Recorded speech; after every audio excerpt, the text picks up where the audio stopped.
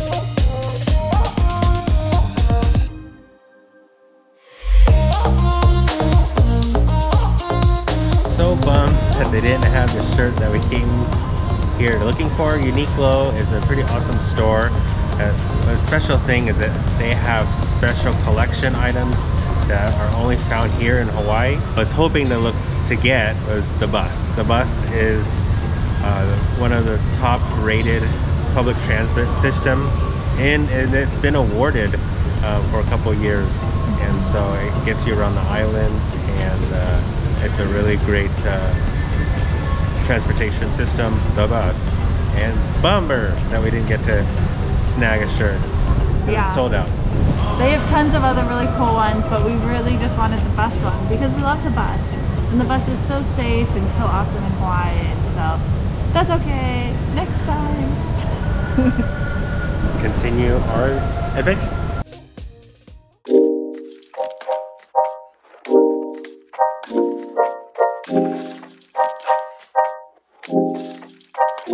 Into the Biki Bikes.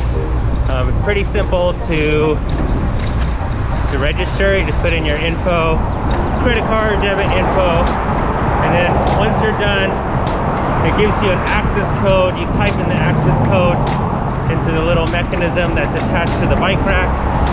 Once you get the green light, then you pull out your bike and you're on your way. So it's 30 minutes for $4, and any additional minutes, it's $4.50 after that 30 minutes.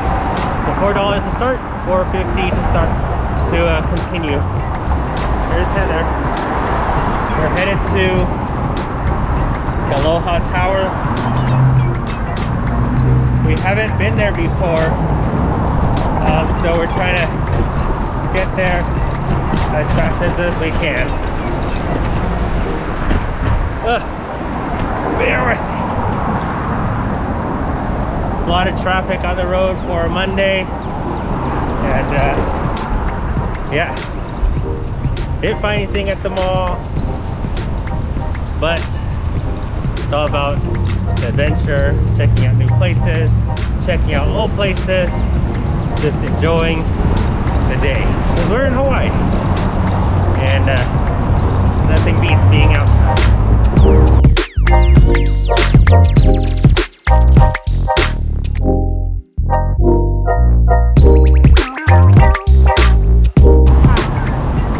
But riding a bike is another great way to get around Waikiki and Honolulu if you're not taking the bus.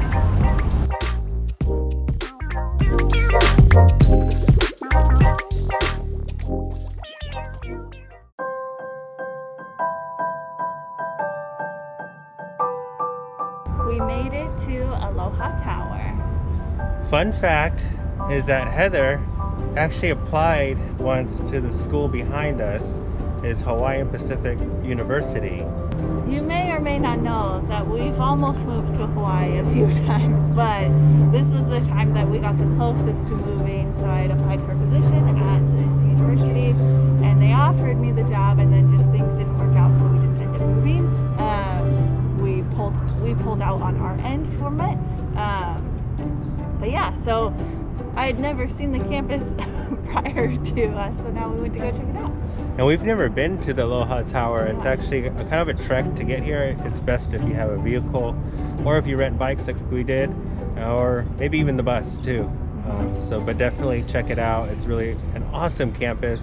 If I were to go back to college, this would be something pretty cool, because you have pretty much a view of the harbor right in front of the campus.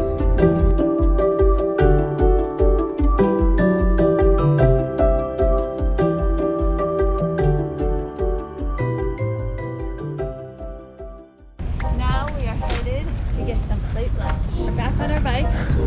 We found an L&L that is right at Ala Moana Beach Park, which is another great beach, so we are going to ride there. So a cool thing about Hawaii is that it's the weather just varies, and you know, you can have rain 1 second, and then like a couple minutes later it'll stop raining and you'll have a beautiful rainbow. But yeah, it's pretty cool. So like Heather said, we're headed to Ala Moana Beach Park, and we're gonna grab some lunch. We're starving. We've been riding, walking, and gotta get filled up for our surf session.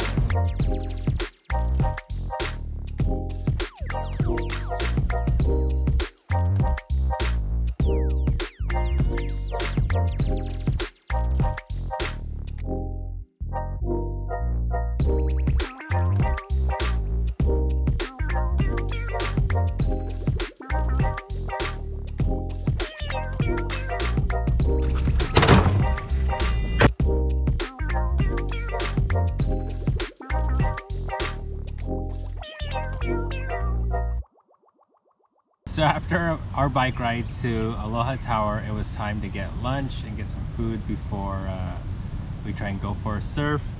So we made it to Ala Moana Beach Park and we got L&L. There's L&Ls all throughout California. There's some other states, but what better place than here in Hawaii?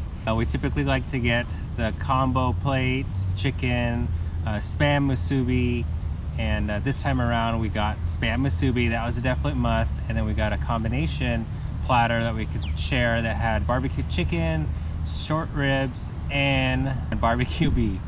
So looking forward to diving in, fueling up for the remainder of the day.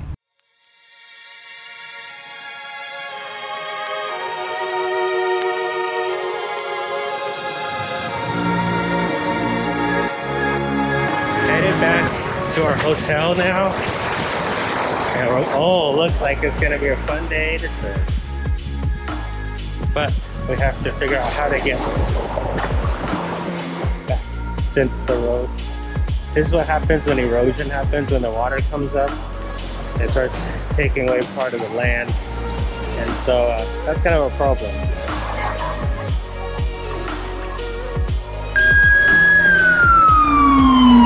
We were gonna go rent boards to go surfing.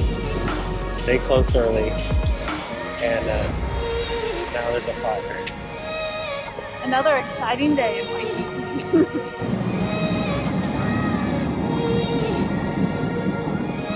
Uh-oh. Oh no! What the heck? It's one of the statues! What the? Oh my god. Rock. Are you kidding me?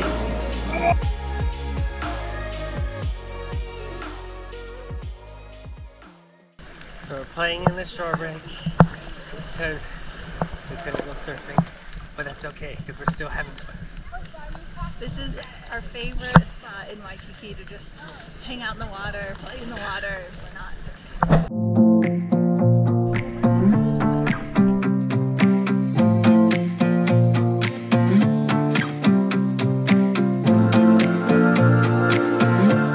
Break was fun. Now it's time to enjoy the sunset. So we walked out a little seawall so you can see Waikiki behind us and head out that way.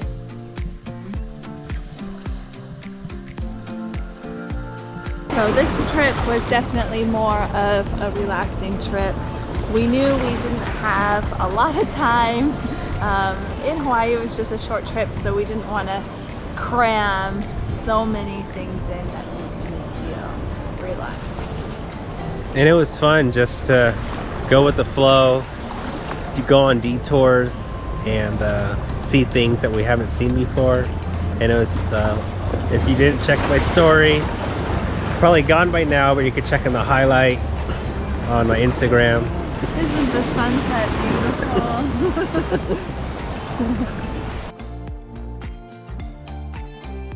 We'll probably try to go surfing tomorrow.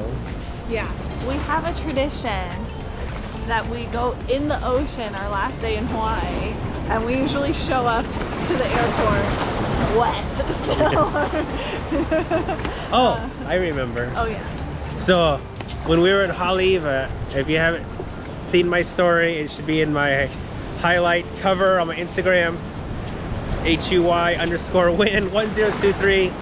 And yeah, 10 years ago I was in Hawaii with Surfing the Nations as an intern, and at that very spot where the rainbow and the playground was when I got to help feed the hungry, love on people, and do it with the awesome STN Surfing the Nations internship class.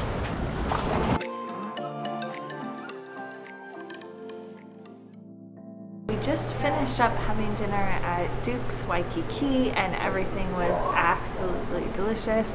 One thing that's really great in Hawaii is that they are doing contact tracing for anybody, anytime you sit down in a restaurant to eat. So you have to give your name, phone number, and where you're staying or your address, and that's how they will, I guess, reach out to you for contact tracing. So what we had, which was great, is we had Mai Tais, of course, because we're in Hawaii, and we also had the coconut shrimp, we had the spicy wings, and the pulled pork sandwich, and it was all delicious. We're so stoked because even though they have a Duke's in California, this was the best place being here in Hawaii to enjoy a first Duke experience. And Duke Kanokomoko, he actually brought surfing to the mainland and just kind of brought the excitement of surfing and the culture of surfing all over. So if you haven't learned about him, or if you don't know about him, definitely watch him on YouTube, Google him, and he really left a really great legacy, and to this day that everyone knows of him and is inspired by him. So sometimes it's great to treat yourself to dinner, and that's what we did tonight. Last night in Hawaii. Here, we're gonna try and surf tomorrow. Hopefully you guys like our videos. If you haven't, make sure you like, comment, and subscribe.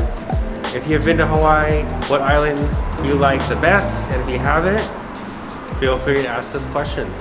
We'll be glad to help you.